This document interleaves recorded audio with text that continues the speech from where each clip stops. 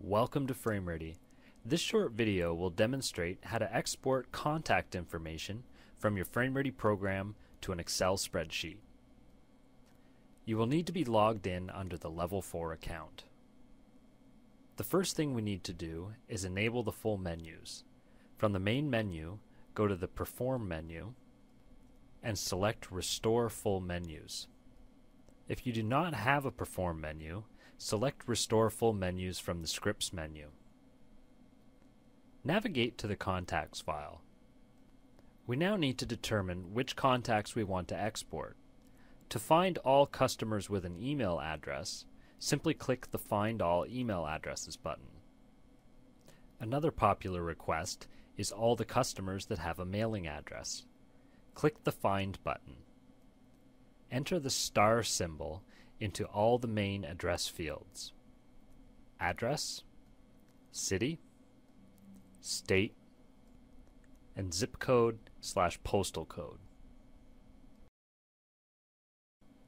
And click Perform Find. Go to the File menu and select Export Records.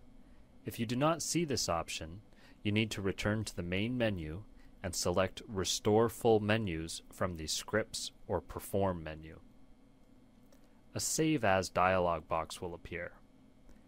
Usually, the best place to save the file is the desktop. That way it'll be easier to find if you wish to email it later. Click the Save In drop-down box and select Desktop. Click in the File Name box and type in a name. Sometimes it's a good idea to add today's date to the file name. To save this as an Excel spreadsheet, click in the Save As drop-down box and select Excel 95 to 2004 workbooks. Click the Save button.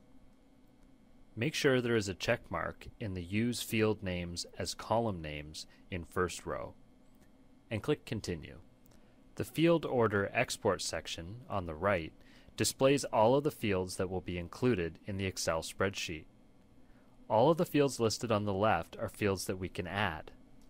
Double-click on a field name on the left to add it to the file. We will add company, name first, name last, address, city,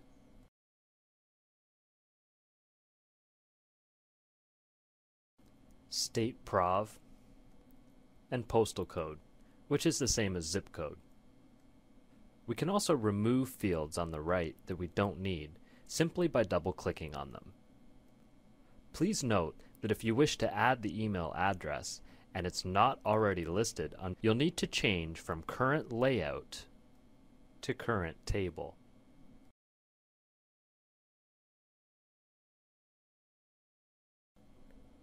Email address will then be visible. Once we're done, we can click Export. If we minimize FrameReady, we can see our exported Excel file on the desktop. This concludes this clip. Please return to our website to view more clips. Thanks for watching.